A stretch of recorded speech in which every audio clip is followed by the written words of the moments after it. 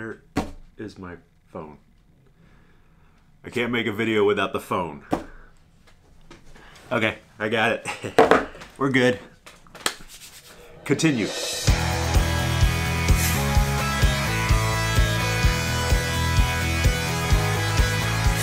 Hey guys, it's Sam with The Blind Life. So today we're going to check out a magnifying app for Android. I received an email recently.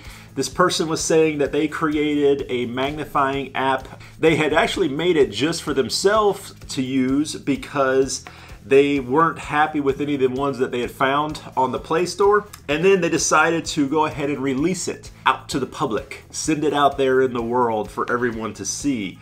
And what's awesome is they said that they wanted to give it away for free. They didn't want to charge for it, and they also didn't want to put ads on it. Some of these apps, that's how they make their money. They've got the ads running at the bottom or a banner at the top, and it's super annoying. So they said they didn't want to do that because they agreed ads are annoying. They just wanted to give this out. So I thought that was really awesome. I said, yeah, I'd be happy to check it out. And it's really cool. It's called WEZOOM, W-E-Z-O-O-M.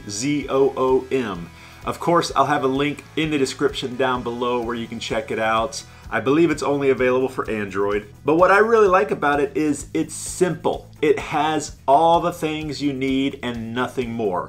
Some people try to throw everything at an app. They try to cram in as much as they can. They want to give people options. But then it's just too complicated, especially if you're low vision. Too many little buttons and things on there that you got to try and see and figure out. And what does that icon mean? I haven't got a clue. There's a lightning bolt. What does that mean? You know, so the developer put in enough stuff to get the job done without overwhelming you. But enough of me talking about it. Let's rearrange the camera and we'll take a look at it. Okay, so let's launch the app here. I've got it on my desktop so it's easy to find. And we'll take a quick look at the controls. All right, so I've gone ahead and turned on TalkBack so you guys will be able to hear what all the controls are. So in the top left corner, we have the zoom factor, which that tells you the level of magnification you're at currently. Then in the top right, you have a menu button. Show advanced options button. Advanced options. Next, we have the color filters. Switch color filter button. And this has all the color filters that we're very familiar with. That's one thing I like about this is those are tried and true color filters. They've been proven to work for the majority of people. So the developer has included them in here. Down at the bottom right, we have the flashlight button. You can turn that on or off. In the middle, pause camera button, is the pause camera button, and that will take a picture. It'll freeze frame. So let's check out those other options. Show advanced options button. So when you click on that, a little window pops out and gives us a couple other options. The first one, 50% camera exposure compensation, seat control. Camera exposure compensation. So this will lighten or darken the screen. Next, 50% color filter threshold, seat control disabled. Color filter threshold, that's disabled right now. May be able to change that in the settings. Not checked, continuous focus checkbox. Continuous focus. So one of the issues with magnification apps is the continuous focus. And you probably know what I'm talking about. You're trying to read something and the camera keeps focusing in and out of what you're reading because it's continually hunting for focus. And that can be really annoying. So one thing is you can turn that on or off. When it's turned off, if you need to focus, you just tap the screen and it auto focuses on what you're looking at, and then it doesn't do that hunting in and out of focus. Okay, let's bring in something to look at. I was just searching around the room here and I found this Halloween card. I figure that's very appropriate since we are heading into October. So let's check out what's on this card. Now, as I said, it's blurry, so you just want to tap the screen, and now it's focused. We're focused in on this little girl's face. One of the controls that I love about this is the zoom is just a swipe gesture on the screen. If I want to zoom in, I just swipe up. If I want to zoom out, I swipe down, and that is anywhere on the screen. I love that because, you know, with low vision, I don't want to have to try and hunt for a tiny little button or a little slider that's in one specific place. So we've got some words here. Let's see what it says. It says Halloween fact number 72. Then down underneath it, it says life is better with a sugar buzz. That is so true. For me personally, sometimes I prefer the inverted color, so we're going to tap on this color filter button, and the fact that it's bright yellow here makes it easier to see at a distance for me. So there is just standard inverted. We have the yellow letters on the black background. There is the yellow and blue, which I imagine some people like. I very rarely have met anybody that likes the blue and yellow, but some people must like it. And then we are back to regular color. So let's go, maybe this isn't bright enough. Let's turn on the flash. There we go, nice and bright. We can turn that off again. Say I want to take a picture and bring it closer to me. Just freeze frame there, and now we've got a picture.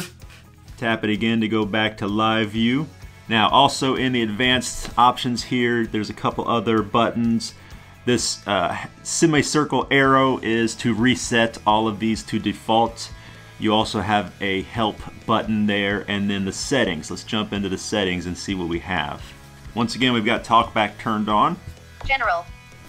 Color filters. Activate or deactivate specific color filters. So this is really cool. So you can turn off or turn on color filters. Let's jump in there real quick. Color filters. Color filters. So not all of them are turned on by default, so you can come in here and customize it. That's really cool. So as I mentioned, that blue and yellow, I personally am never going to use that. So I can turn that off so I don't have to see it in that list. Black on white, not checked, checkbox. White on black, checked, checkbox. Black on yellow, not checked, checkbox. Yellow on black, checked, checkbox. Blue on white, not checked, checkbox. White on blue, not checked, checkbox. Blue on yellow, not checked, checkbox. Yellow on blue, checked, checkbox. Now there's some camera settings. Highest resolution. Enable highest resolution of the camera preview. Disable it to manually select a resolution. Checked, checkbox. So you're probably going to want to leave this checked. It's going to use the highest resolution that your device can provide. It's going to give the best picture. Manually select resolution 1920. Zoom. Zoom level extension. Select a value to add to the maximum zoom level. So you can extend the zoom level. Camera zoom. Use the camera zoom to get the BES zoom quality. Checkbox. And then finally, another option that I think is really cool is you can actually save the pictures that you take. So if I press the pause button here, which freeze frames, you see right underneath that button pops out a camera button, or a button with a camera on it. If I were to press that button, saving image, and pops up and asks us how we want to save it, or we can share it through Facebook, all kinds of social media things, send it in a text, send it in an email, all sorts of different options. So like I said at the beginning of the video, I like this app because it has all the things I need, and it doesn't try to throw in a bunch of junk that I don't need. And it just works. Everything works really, really well. This has officially become my favorite magnifying app for Android. Okay, so that was WEZOOM on Android. I think it's really cool. Definitely check it out. As I said at the beginning of the video, it's free, so can't go wrong. Now, some people might say, well, why do you need a different magnifier app? Because a lot of these devices already have one built in. I know the iPhone comes with one. My Galaxy S8 for Samsung came with one already installed. But everybody's different, and one person might really like that built-in magnifying app, and then somebody might not. Something about it just might drive them crazy. And so that's the great thing about smartphones in general, is that if you're not happy with something, the way an app works, go into the Playstore, go into the App Store, and search for a different one. Chances are there's gonna be about 150 other apps that do exactly the same thing, but you might be able to find one that works better for you. So, question of the day, do you guys use a magnifying app? If you do, which one do you use? I'm sure a lot of people are curious about that. And also iPhone users and iPad users. What do you guys use? I'd love to know. I don't have an iPhone, I've got an iPad, and it's the big 12-inch iPad. And because of that, I don't tend to use it for magnification because it's so big and cumbersome. I tend to just grab my phone because it's smaller. And so since I'm an Android user, that's what I'm using. So I'm very curious to know what iPhone users are using for magnification. Alright guys, as always, if you have any questions, let me know down below. I'll do my best to help out. Thank you very much for watching. If you liked the video, be sure to hit the like button. Also, subscribe if you haven't already. Click on notifications so you can stay up to date with all the videos I put out in the future. I might actually get this all in one take. Awesome. Sam with The Blind Life. Thanks guys. I'll see you next time. This is too much blue for one set. I might need to stop wearing blue shirts.